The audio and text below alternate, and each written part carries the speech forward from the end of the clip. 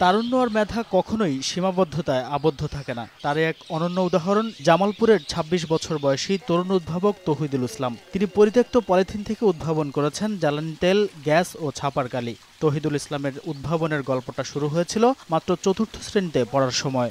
ফুলবাগানে একটি গাছ দিন দিন নির্জীব হয়ে যাচ্ছিল, স্বাস্থ্যের কোনো উন্নতি হচ্ছিল না। তো গাছটাকে আমি উপড়ে ফেলার পর দেখি গাছে নিচে একটি পলিথিনের ভিতরে গাছের শিকড়গুলো কুণ্ডলি পাকিয়ে সাদা হয়ে আছে। তখন থেকেই পলিথিন নিয়ে কাজ শুরু করি। মাধ্যমিকের গণ্ডি পেরিয়ে ২০০৯ সালে শহীদ জিয়াউর রহমান ডিগ্রি কলেজের একাদশ শ্রেণীতে ভর্তি হয় সে।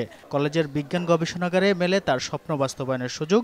আর এ কাজে তাকে উদ্বুদ্ধ করেন রসায়ন বিভাগের প্রভাষক ইকরামুল ইসলাম। আমি ওকে বললাম যে polythene is a higher hydrocarbon, if you ক্রেক it melts to the lower হাইড্রোকার্বনে পরিণত হবে এবং তুমি you may get the oil R gas পেতে পারো এখান থেকে। গবেষণায় বারবার ব্যর্থ হলেও ২০০৯ সালের ডিসেম্বরে মেলে সফলতা।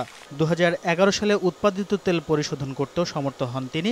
স্বল্প পরিসরে একটি প্ল্যান্ট নির্মাণ করে সেখান থেকে প্রতি ১০০ কেজি পলিথিন পুড়িয়ে তিনি উৎপাদন করেন ৭০ লিটার জ্বালানি তেল, ২০ লিটার এলপি গ্যাস ও কয়েক লিটার ছাপার কালি। এমন উদ্ভাবনে খুশি এলাকাবাসীও।